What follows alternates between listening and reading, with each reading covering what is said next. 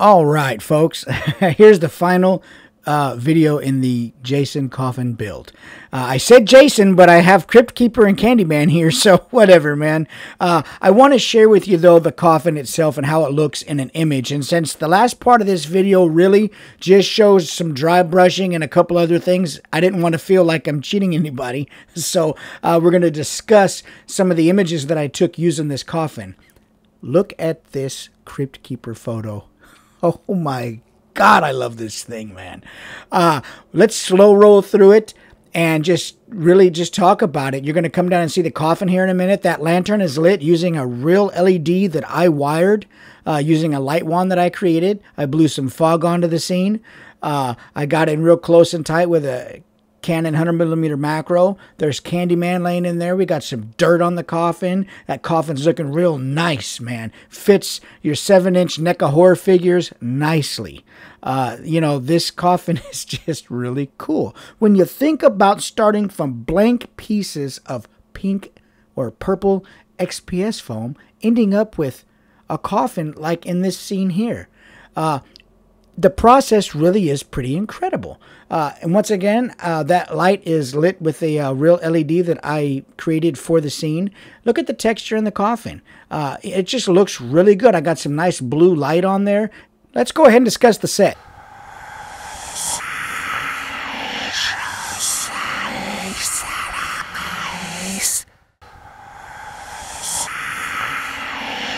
So, what I want to just share with you since the beginning, or since part of this video, on the last part of this video for the coffin build is a little bit dry. It's just about dry brushing.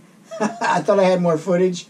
I want to share with you some behind the scenes a little bit on the coffin build and a shoot that I did with it that I'm not going to make a tutorial for, but that I'll give you some behind the scenes to help fill out this video so that I don't feel like I cheated anybody.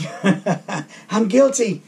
But, you know, here we have the coffin.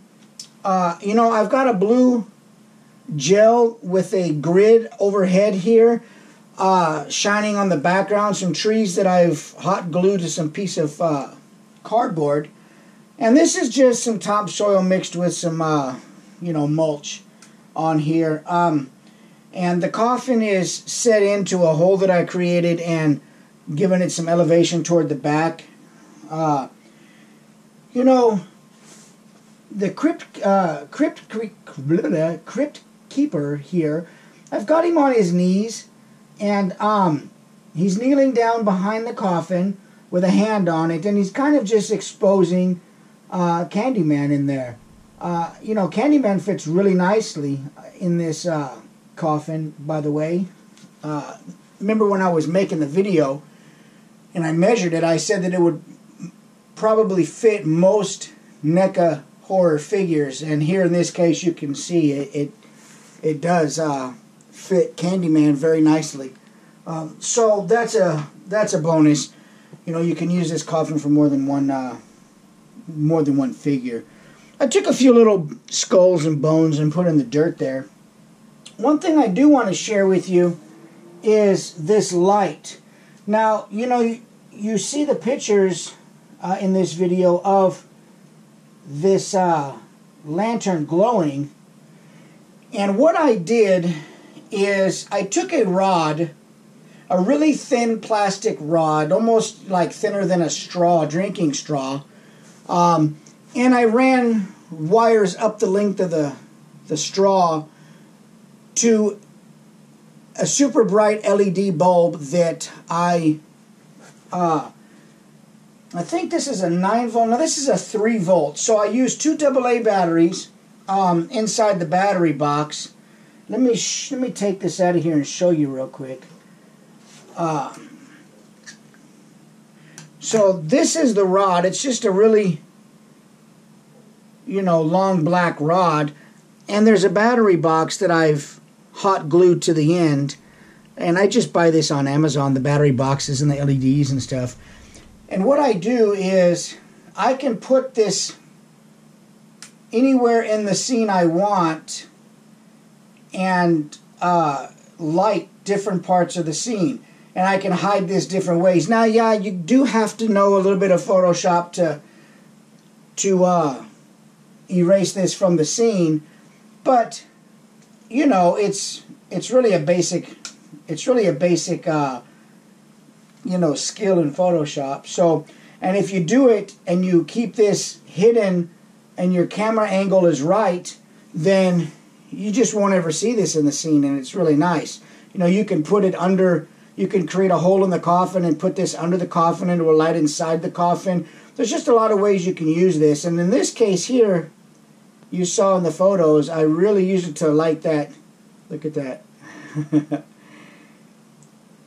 You know, now you can't get this effect in post-production. You have to use a real light to create real. You know, if you see the picture, you'll see Candyman's half of his face is lit and the other half is not. That's because it's natural light and shadows falling on Candyman from this tool that I created. And it's pretty cool. And so I just come up sometimes with some creative ways to light stuff because you have to in order to get the shot. You know, and then I've got the fog machine here to blow fog onto the scene. I will plug it in and show you. You know, I bought this fog machine a 3 or 4 years ago with a gallon of fog juice. And I do need to quit being so lazy and create a way to let less fog out at a particular time. This one, it's either all or nothing. And I'll show you the fog machine here in a minute. And I do use, you know, a remote shutter to trigger my shutter actuations. You know, and I've got everything on a tripod. You know, you guys have seen my setup before. I'm going to move the GoPro real quick and show you guys the whole scene.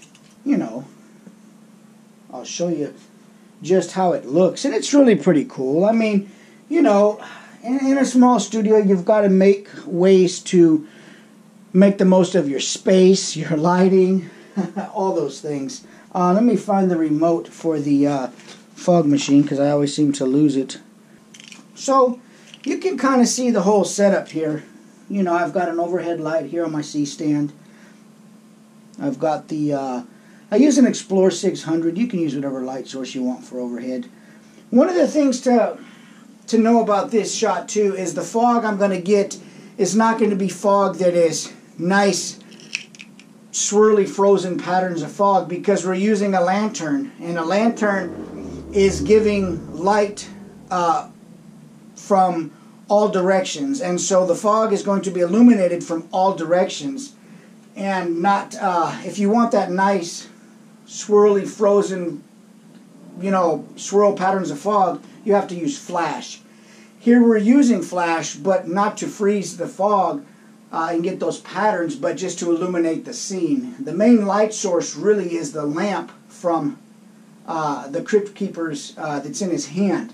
So the fog we're going to get is sort of a diffuse, misty looking cloudy fog. And so that's expected from the light source that we're using and the shutter speeds that we're using. We're using 6-second shutter speed at f11. And the reason I'm using f11 is because I really do have, being this close with this Canon 100mm macro, being this close, depth of field, even though I'm still a good 8 inches from Crypt Keeper, who is my main subject in focus, the fall off between Crypt Keeper, his hand, and the face of Candyman, it's a great amount of depth of field to have to cover at this focusing distance. And so I used f11, and that gave me an exposure good enough that I was happy with for the lantern.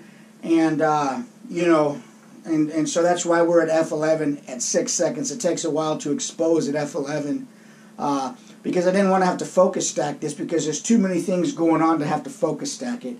I did do a shot of the whole scene with the lights in the fog, and then I did a shot of just you know, the same scene again but without the fog, and that way I can mask out. I can take the 2 shots and mask out the fog over Crypt Keeper's face, so that you can see him through the fog. But that's the only trick I did. So I'm going to fire off my fog machine real quick, and you're going to see, let me turn my little light wand on here. And let me actually turn off my overhead light here in the studio. Oh, I'm scared. I'm scared. Let me turn my little light wand on. And this is pretty bright for a little 3-volt light. No doubt about it. So, here we are. It's pretty cool, man. So, you know, here we are like this. We're setting ourselves up for the shot, you know, and I will let a little fog out, and I will take the picture. Bam! Look at that. Woo, baby. Let me give it a little more fog. One more time. One more time. Yeah. Anyway, so you can see the amount of fog that comes out. It's just a lot. I'm going to hook up some sort of hose with some sort of reducing hose on there to allow the fog to be a little bit more controlled. But, you know, all in all, from some, just kind of recapping, from some pink styrofoam to a coffin to a shot like this, you know, that's my process. And, you know, I appreciate you guys watching. Like and subscribe. Follow me on all the platforms, TikTok, Facebook, Instagram. I appreciate it, folks.